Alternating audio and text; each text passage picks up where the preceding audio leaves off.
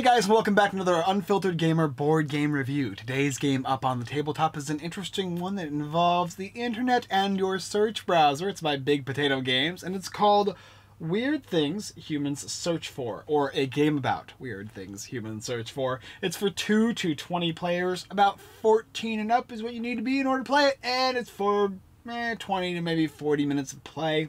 In the game Weird Things Humans Search For, you're basically going to be dividing yourselves into teams, or playing individually if you have less players, and you're going to have somebody be an answer reader. They're going to take one of these cards here that's on one team, and the rest of the teams are then going to write down on a piece of paper that comes in the game a first answer and then a bonus answer. And I will say something like, in the future there will be, and then I will make a stop there. And on the card here, it'll tell you all the different lists. The first one is the most popular one, resulting on Google, and then the last one is the least, but they're all relevant searches. If you get any of these answers on your scorecard, you're going to gain points, and of course the first answer is worth the most in the first spot, the bonus spot's worth the second most, and then any other answer in any of the two categories is going to give you 1 point apiece.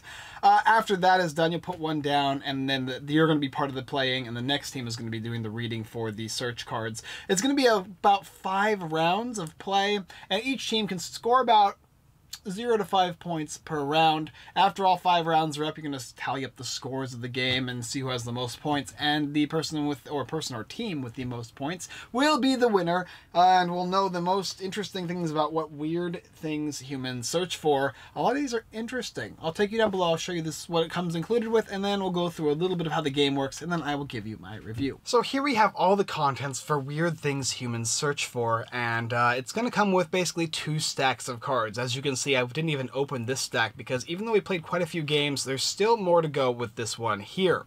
It's also going to come with a blank slab of papers, which are basically going to be able to have the teams write on them, and then a singular slab of papers for the team scores. You can have up to 5 teams. I guess you can have even more if you want to use more pieces of paper. It shows 5 rounds, and then of course it has the scoring total at the very end. It'll come with some other fancy things that illustrate the different games that are included with Big Potato Games. A lot of their stuff is fun, especially the Chameleon, one of my favorites, and of course the rule booklet that explains how to play the game, as well as a YouTube how to play, a tutorial. So anyway, that's pretty much what you're going to get in the game, as well as this box here, which is very well done, very nicely made. So let's talk about the game. We'll move all of this stuff off the board. This is pretty much all you're going to need to play, is a stack of these cards here, teams, and of course pieces of paper. Every single team will get one of these pencils here, which you'll be using to write on these scorecards, and every team is going to get one of these pieces of paper. And then you're going to go ahead and write down the team names over here. I wrote some names down already. Team Purple Vampires, Team Sparkle Kitty, so on and so forth. One of the teams will take one of these cards here. We'll select one I already didn't read yet, this one right here, and is going to read it out loud. I always dream of, and then blank. Each team is then going to have one of these slabs of paper, and they're going to write down a main answer and a bonus answer. After everybody's done that, I think it's also timed, you're going to read off all the way around the table, and the judge team will go ahead and score you points on whether you guessed correctly. If the first result is in your main answer, you're going to get 4 points, and if any other result is in your main answer instead of that one, you'll gain 1 point. In your bonus answer, if the first result is in there, you're going to gain 2 points, and if any other answer is 1. So it's likely you're going to get 0 to 5 points. 4 and 1, 2 and 3. As long as you get that first result, you can get some points there.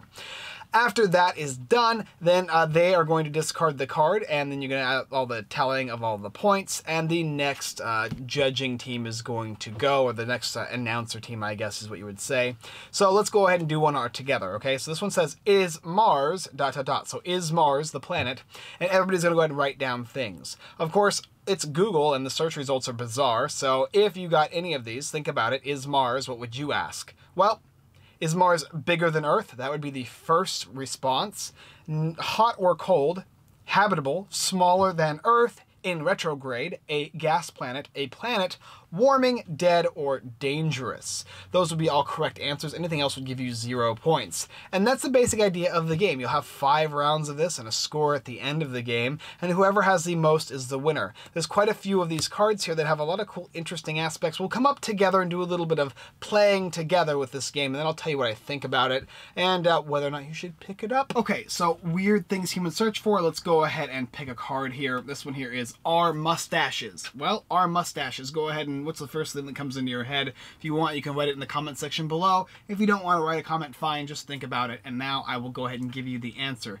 Are mustaches cool? That'd be the first answer. If you got that right, well done. Making a comeback. In style, professional, gay, creepy, allowed in the army, attractive, out of style, or manly. Those are the different ones there. And how about one more? Can loud noises. Can loud noises make your ears bleed, cause dizziness, make you deaf, trigger vertigo, break glass, cause labor, trigger seizures in dogs, kill a guinea pig, cause earwax, scare my unborn baby.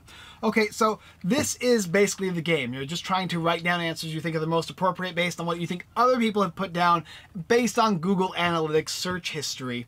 If you actually look up in Google, it will tell you the exact searches found. You will actually see them for what they are. Some of them are so bizarre that you wouldn't believe it. Is it obvious when your water breaks? Like, that's the first thing that comes to on Google search. So people put that in as opposed to anything else. Yes, they did indeed.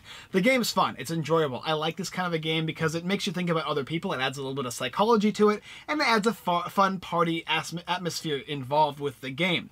It is tame and it is fun. There are a few things that get a little risque, I guess. Is it obvious when a condom breaks or you miscarry? Those are things that are a little more, you know, a little darker, I suppose, but they're not necessarily sexual in nature. It's all based on search results, so that's kind of how it's going to go, and all of them are going to be a little different. I've played this game many times. It's very, very fun and very enjoyable. And speaking of this game, before we jump into any more of the review for this, I want to talk about another game, and that one is called Search History. This one here specifically is the same type of game in which everybody is going to get their own answer booklets. There's a whole bunch of them that will become included here, as well as there's going to be a load of cards. And in this game specifically, you're just going to be drawing a card and then reading one of the three different options based on the top card of the deck. This one is a blue one, so I would read of the red, yellow, or blue. I'd read the blue one here, and it would say, what is the last thing to happen, ... and then in which people would go ahead and write down their answers, and then I would read it out loud. The top search result was during puberty. During puberty.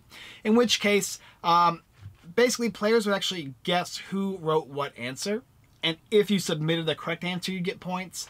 And if you turned in the correct answer, you would get points. And that's how you're going to score in the game. It'll also come with a big score pad. And it plays very similar to Weird Things Humans Search For.